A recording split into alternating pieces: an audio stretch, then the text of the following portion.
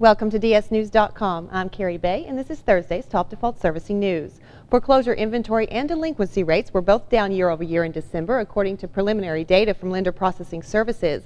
Although the delinquency rate was down from a year ago, the rate increased slightly month over month. The foreclosure pre-sale inventory rate fell to 3.4% in December. The figure represents a 2% decrease from November and an 18% drop from December of 2011.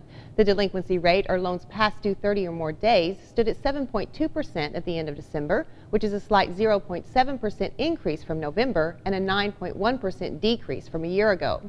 Overall, LPS found there are about 5.3 million non-current loans.